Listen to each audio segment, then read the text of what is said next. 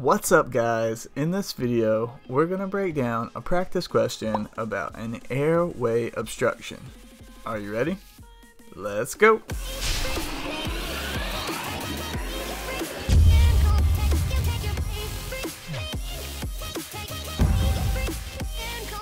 Before we get into the question, I just want to take a quick second to tell you about our Practice Questions Pro membership. How would you like to get new TMC practice questions like the ones in our videos sent to your inbox every single day? Well, the good news is now you can. Going through a new practice question every day may sound like a small thing, but over time, the knowledge that you'll gain will add up to huge results. So if you're interested in getting our premium practice questions delivered to your inbox on a daily basis, check out the link below at the top of the description. Now let's get into the practice question.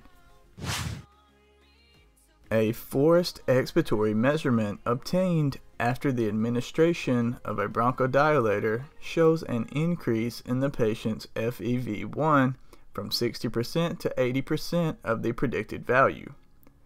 What does this indicate? Is it A, a fixed airway obstruction, B, a reversible airway obstruction, C, a normal diffusion capacity, or D, a restrictive process?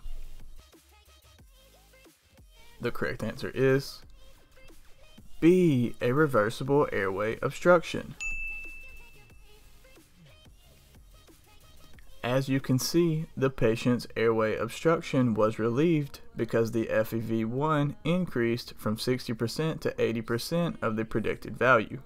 But was it enough to classify as a reversible obstruction? In order to say that an obstruction is reversible, the post-bronchodilator results of an FVC, FEV1, or FEV1 to FVC percentage should be at least 12 to 15% greater than the pre-bronchodilator value. So in this case, there was a 20% increase, which means that, yes, the FEV1 improved enough that we can classify this as a reversible airway obstruction.